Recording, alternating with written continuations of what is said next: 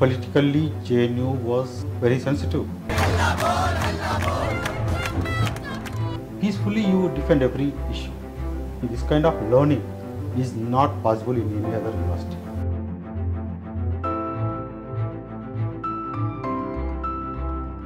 People will talk, people will give bhashan. Because when you can't attract the talent, when you can't retain the talent, you are bound to go down the lane of history.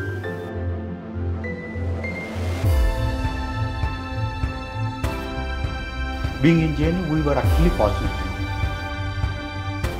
पूरा देश आज JNU की तरफ उम्मीद भरी नजरों से देख रहा है. No, that time JNU was actually a great campus. So we had seniors like Nirmala Sitaraman, then Prabhakar Parkala.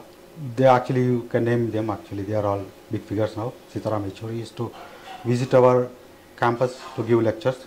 JNU is not like, no, you sit in a classroom and learn.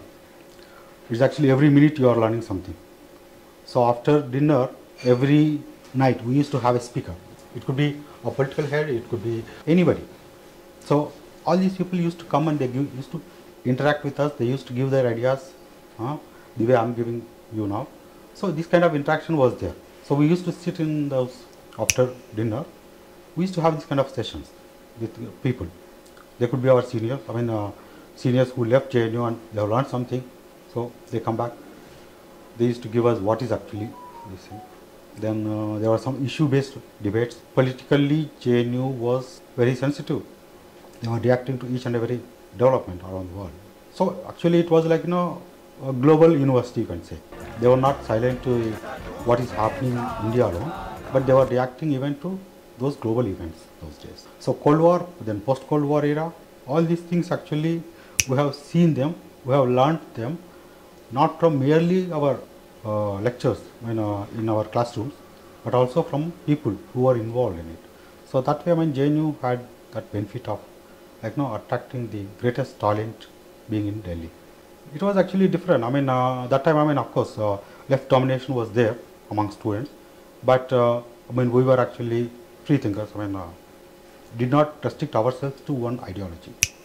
We thought, we should open to all ideologies and learn the best, criticize the worst in both of them. So that was actually an advantageous way of looking at issues.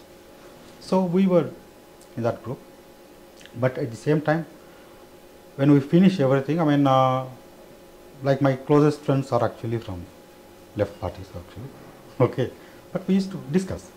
It was a friendly atmosphere, not like the way they do it now in JNU. It's sometimes sad actually to see that kind of thing, because it was a more mature discussion. It was a great atmosphere actually. This gives you more liberty to see and say what you want and learn what is the stand of the other person. So you know both sides of the story. When you go out, actually you know this is one thing, this is other thing. This kind of experience, this kind of learning is not possible in any other university. That's not that much I can tell you, because from newsroom, from classroom, what you can learn, maximum you can learn, theories, you can learn examples, but this is more interactive. You are interacting with each and every person, despite his religion, race, country, anything. All global students were there. So you are seeing everything. Particularly during Mandela's, those days, before Mandela was released, those discussion was taking place. So those time, many people actually came. They were giving this perspective as to why Mandela should be released and why India was actually standing behind him. That was during 1994 you were talking about? Yeah. 90s. 90s, 88, 87, all these things. So Tiananmen Square, China's Tiananmen Square incident. See, Tiananmen Square incident was actually a landmark in China's history. Okay. So some students of Beijing University who were progressive minded, they were opposing the government's policies. Okay, they wanted more freedom and other things. So what happened? They were all threatened and bulldozers were rolled into the camp, roads to threaten them, because they were all standing there. So I think some because some people actually faced hardships. They were beaten up, and most of them were detained. So it was actually a momentum for students in China. Most of them actually left China. They fled actually China to settle in different countries. So that's, immediately, many students in JNU reacted to that. So there was a debate, because mainly there were leftist students who were supporting China. They were trying to explain. There were students like others who were questioning China's stand. So China may not be there, but everything was discussed within this thing. So sometimes people were all of a sudden in general meetings also, they stood up and stood in silence for those who were killed in Tiananmen Square. So that was the time. But our reaction was not in terms of protest. We reacted standing in silence for those who were killed in Tiananmen Square. That itself is enough. You are not accepting certain things. So that was the spirit of JNU. You react to that, and you react in a non-violent way. You react in a matured way. So what Gandhi has taught us was only this thing. You protest, but protest within the confines of law. So that's what we used to do. So you will never see JNU students doing street violence. We used to go. We used to take a bus, straight go to the Rajpath or wherever, and we used to walk silently. So it many times it reflected. So this is the kind of movement, student movement, which should be non-violent, unlike others. So that is where you make a difference compared with others. So you mean that quality of protests were very high? Very high. People will talk, people will give bhashan, people will say slogans. Okay. But all you at the same time you are part of the country, you feel the responsibility. It's not that you are merely criticizing somebody. No, you feel the responsibility. What India should do. So we used to think, okay, India as a global player, what we should do. So this kind of maturity levels you can reach only in universities which had that perspective. So when JNU, being in JNU, we were actually fortunate enough to have that kind of global perspective. So that actually changed everybody's thinking. I cannot think only in terms of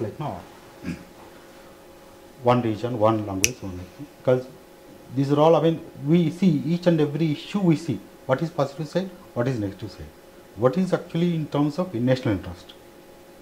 Being students of international relations, first thing that we think about was national interest. So this cannot be ignored, because after all we should stand as a nation. Nation building is a task that was taken by our founders of our democracy. We have to continue that.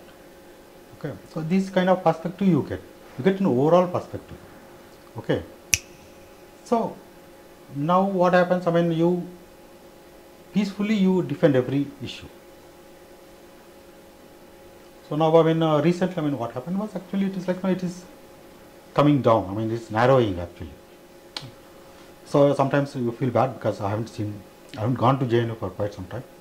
So I don't know what's happening. Sometimes you see it in news and then you feel bad. Because when you can't attract the talent, when you can't retain the talent, you are bound to go down the lane of history. Okay, that happened. That's all I can say, because it's my alma mater and I should not speak about it. But some politically, opposing views were always there. But I felt bad when violence took place. And the violence, I don't think it would have been an insider's role. But when outsiders come and do that violence, then it becomes a task. Because I still remember, in 84 when Indira Gandhi was killed, we were actually guarding our boundaries. Both, JNU was, teachers and students. Together we were taking rounds in the night, because everybody was scared. We were taking rounds, we were stopping, those who wanted to enter JNU campus, okay, with bad intentions. So those were the days when we actually reacted to certain developments. We knew that, I mean, they were not good. So that's what, I mean, violence should be stopped, but you cannot do that always.